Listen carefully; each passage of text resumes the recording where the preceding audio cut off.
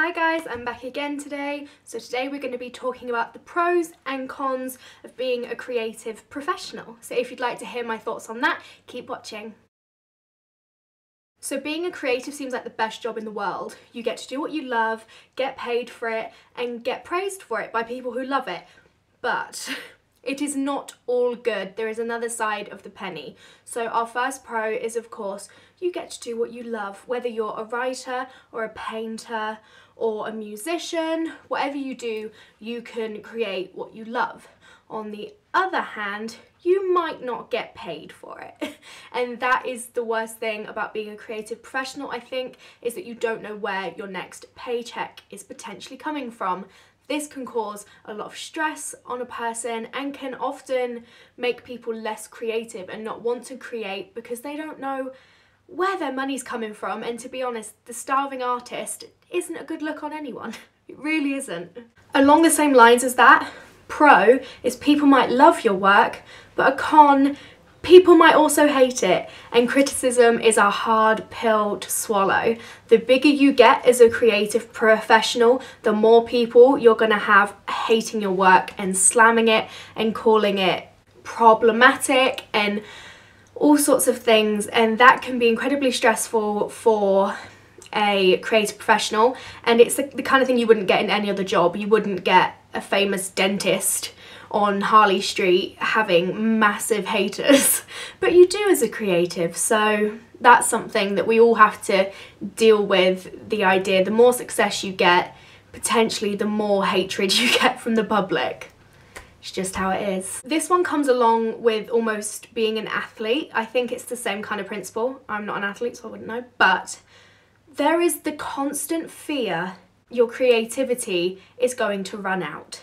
Just like if you're an athlete, you might fear tearing a hamstring or breaking or tearing your Achilles heel or something like that, which would end your career. Most artists fear they're going to wake up one day and not have that gift anymore, not be able to create. And if that stops, then we've lost our jobs. So that's a scary one.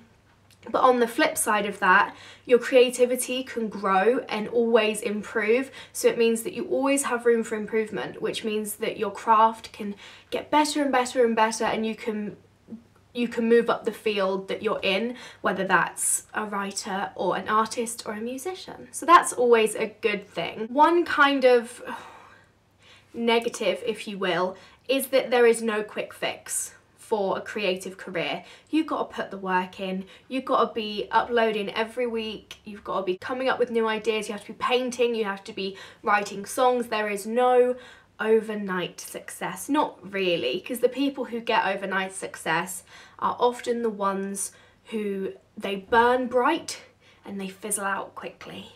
And nobody really wants that. If you're a true creative professional, you want a long and healthy career, not a quick get rich quick scheme kind of career. So yeah, there's no quick way of doing it. But just like there's no quick way of being a doctor, and sometimes you might think, God, I wish I had studied something or gone into a career that was easier, that I maybe wouldn't have loved as much, but it would have been so simple. There's a clear career path. But that is not the way to think. We are creatives for a reason. We have this thing that no one else can really do. You might have 10,000 painters, but no one can quite paint how you do. And I think that is what is so exciting about being a creative. And yes, it is not always sustainable completely, and it takes a while to get the contacts to get to where you need to be in your career, but once you are there, it will be amazing. I've had a blip recently because I'm a creative, so that's why I made this video. I've had a blip. I didn't know what kind of journalism I wanted to do, I didn't know what kind of writing I wanted to do, and then I met a woman, an amazing woman, and I did an interview, and it reminded me I just wanted to be with people. I just want to tell people stories. I just want to talk to people and be around people and shake people's hands and have physical contact and just people. I love people. And if you're going through that rut at the moment of only focusing on the negatives, because it might seem like there are a lot, just think of that one thing that got you started in the first place. Because we all look at the world differently to other people. We're in like this little exclusive group that you're born into. We have skills that other people don't, and they will pay you for them one day. I can guarantee you. So please, if you're a creative, don't give up, never give up.